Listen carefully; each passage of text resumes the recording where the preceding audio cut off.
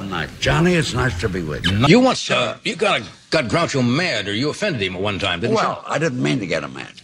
Edward G. Robinson gave a dinner party. Right. About 8 or 10 people. And one woman said, "Who's the funniest comedian?" I said, "Charlie Chaplin." And Groucho said, "He's not the funniest comedian, I am."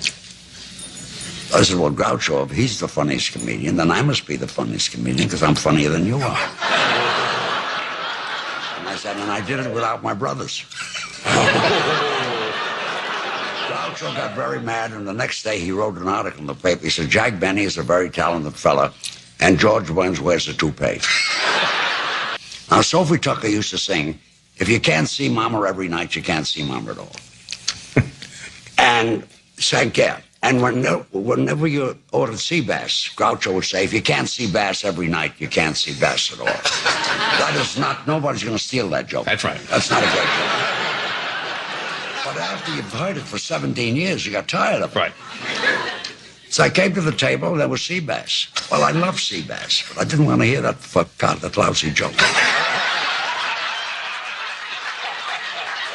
So I whispered to the waiter, I says, "I'll have sea bass." And the waiter whispered back, "If you can't see bass." You can't see bass at all. Okay. Oh, that's marvelous.